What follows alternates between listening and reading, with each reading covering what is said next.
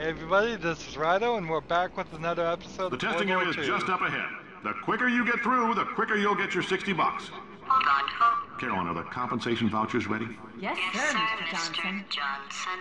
Why did I just... Who is that? What the hell is going on here? Carolyn. GLaDOS.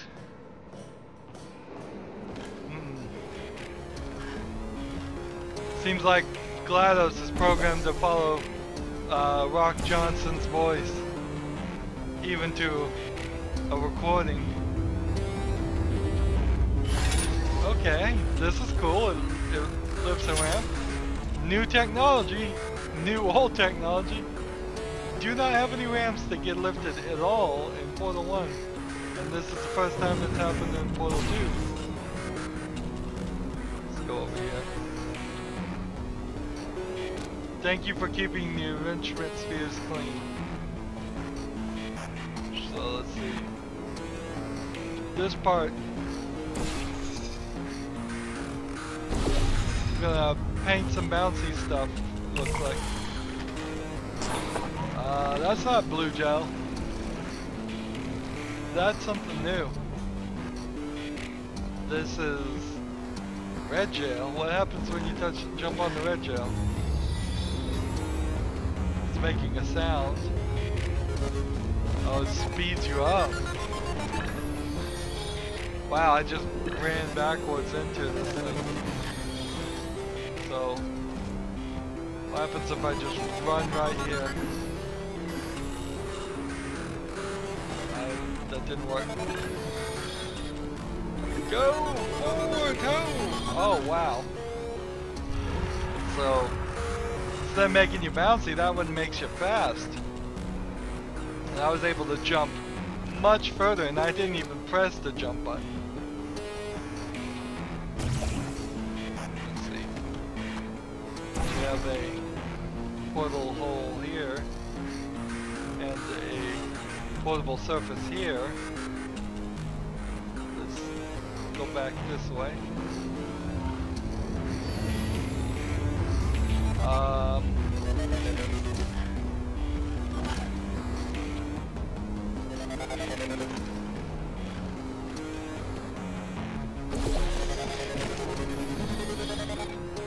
No, it slowed me down after a while.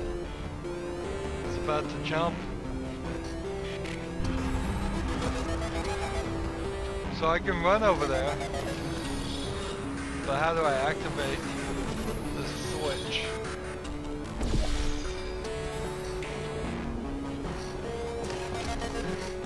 Well, let's try this. If I run from this point to the end,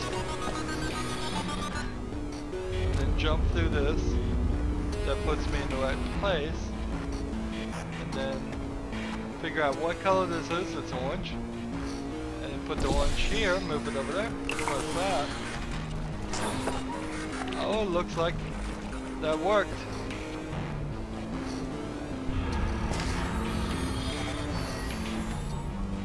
So, wow, you can just run right over these gaps. Talk about new technology.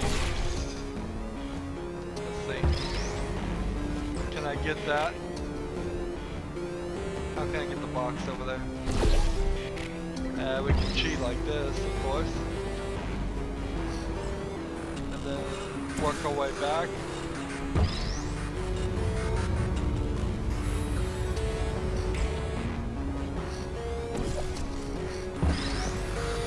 Carry this box with us. Now the exit's up there.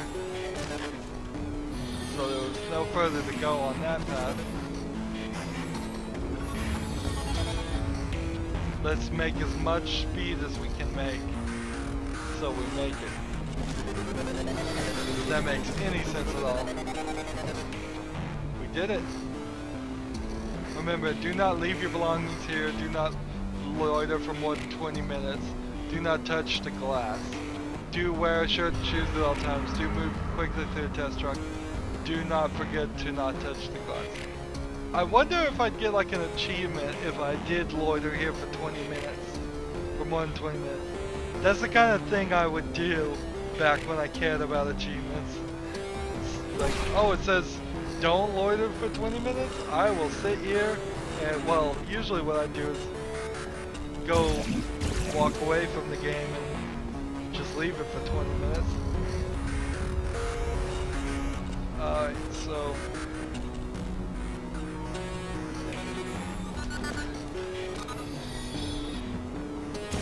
Can I get in this office area? No.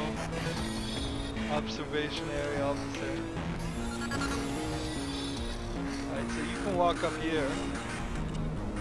Let's see if I can get enough speed. Oops.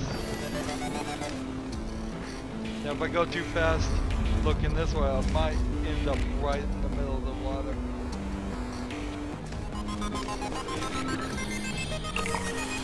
Got it. The door is open, and I guess I just had to click it once because it's not ticking or anything, like it has to stay open.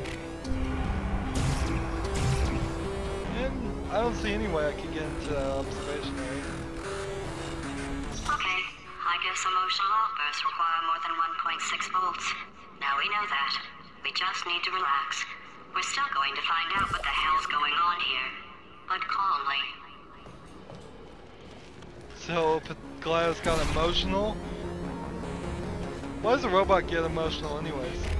Remember, if you see an orange jumpsuit, hit the red button. What does that mean? I'm wearing an orange jumpsuit.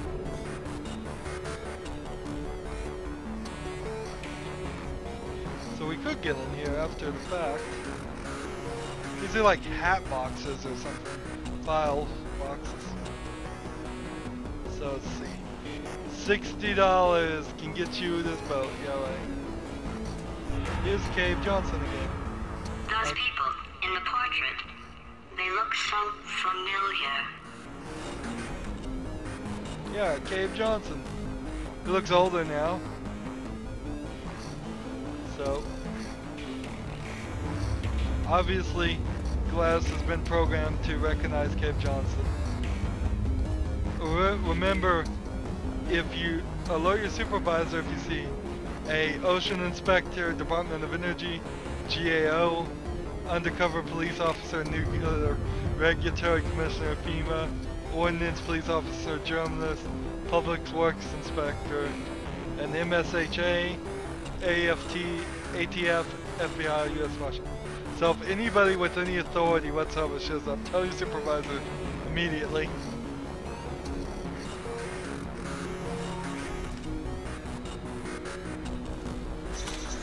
Puzzles are getting squished together here, so episodes are going to get a little bit longer. But we'll just stick to the usual.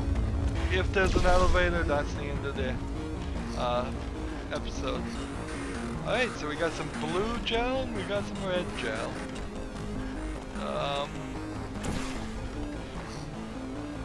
Let's see, what do we want to do? If we paint this with the red gel. Now, obviously this is pretty scripted. It's not just that it's randomly. Oh man, I chose poorly. No redness coming up like it was killing me. I just downright drowned. Was it drowned? Did I drown or did I drown? I drowned. Yeah. I tell you, sometimes I can be pretty dumb.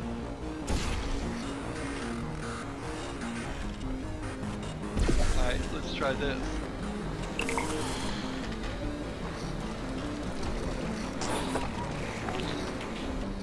Alright, that paints a wall.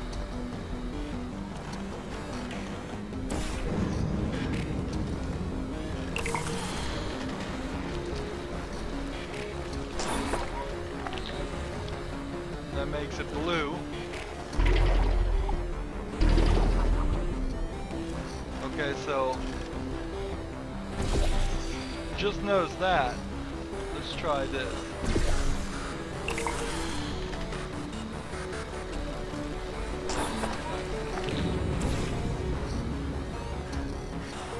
So we want some acceleration over here.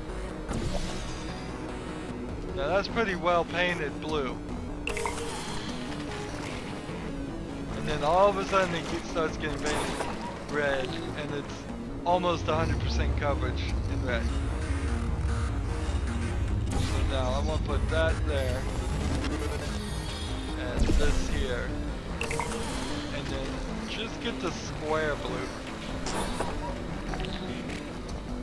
And have I, in my genius, created a ramp, a way of getting myself all the way over there. There's no portal areas here where I could have actually just jumped in the portal and skipped this whole puzzle. If I could have jumped in the portal, whole puzzle pointless.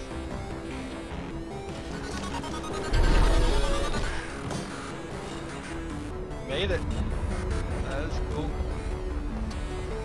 And there's the exit. Totally unconnected to anything.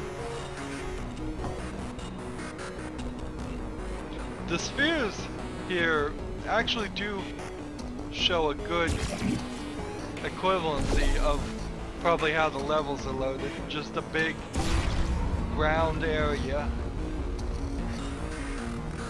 that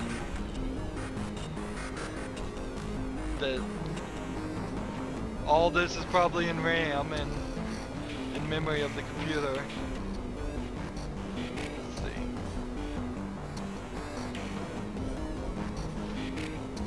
Do I have any way of getting over here? Doesn't look like it. Another light surface that doesn't work.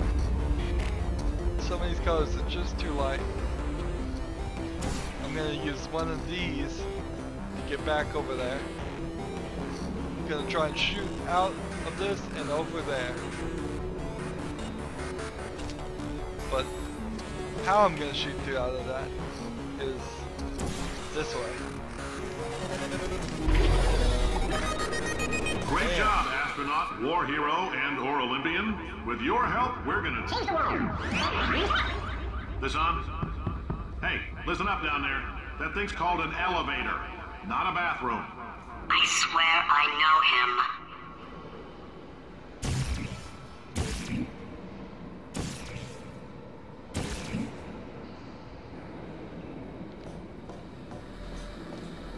So, we did another puzzle. And GLaDOS swears she knows Cave Johnson, which of course she would. Cave Johnson created Aperture Science and was in charge of it probably before for a long time, and then GLaDOS took over. Interesting question. Did GLaDOS kill Cave Johnson right as she released the neurotoxin and killed everybody else? I doubt it, because this was like in the 40s, and assuming she killed everybody with neurotoxin somewhere in the 2000s, he would be well into his 80s at that point. It's possible. It's just, wouldn't put my chips on that bet. Let's take an elevator to the next puzzle and wrap up this episode. As always, I ask that you like, share, subscribe, comment if you want to, and watch every second of the video. All of that helps me out. If you want to follow me on Twitter, Google+, Bell.net, or Steam, all that information is down in the notes.